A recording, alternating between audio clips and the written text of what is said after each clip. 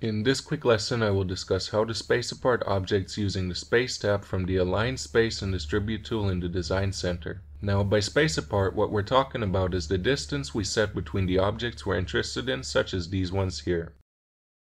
So to do this, we have to select our objects like so. We then go to our Space Apart By box over here, which is set to 1 centimeter. By hovering over this button, I'm shown a preview. And when I click on it, it spaces the objects apart by that 1 centimeter.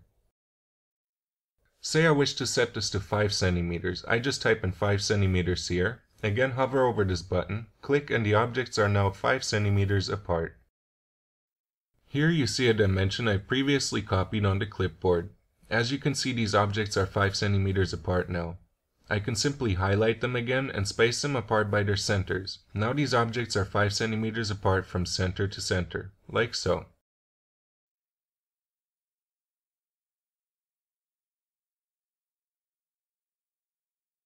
I can also space them by the left edge by selecting them again, hovering over this button and clicking that. You'll see that they're 5 centimeters apart, although they don't look that.